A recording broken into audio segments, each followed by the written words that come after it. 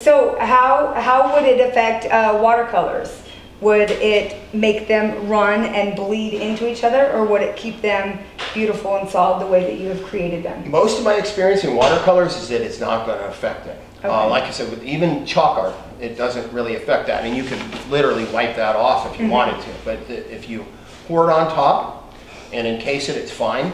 Okay. We do have a product that's called 2112, which is made for sealing things prior. So if you had a canvas that wasn't sealed properly and they just painted on it, and I can't think of the name of the stuff, but it starts with a J. But anyway, they prime canvases with that. If it's an unprimed canvas and you've got some art on there, to prevent penetration through the canvas, we would paint a little bit of 2112. You could use that on if you did try an area of watercolors or whatever and it did smear it a little bit first, then you could certainly put a thin coat of 2112 to protect it and then go straight up over the top of that. Okay, now what about fabric?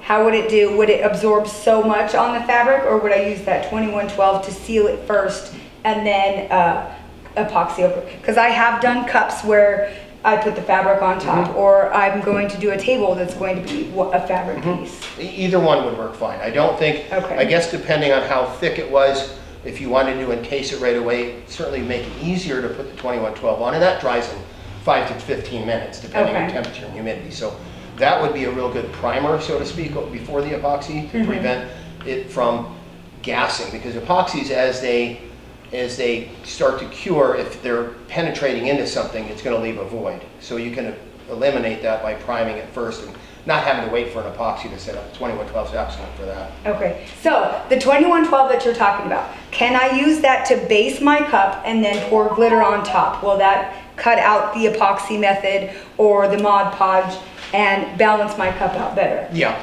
you could actually broadcast into the 2112, and again, it dries very quickly. So you'd want to get it on, get your glitter on right away, and then move on to the next one. And 10-15 minutes later, you could put the epoxy over the top of that. It works very well for that. And it's inexpensive. Amazing, yes.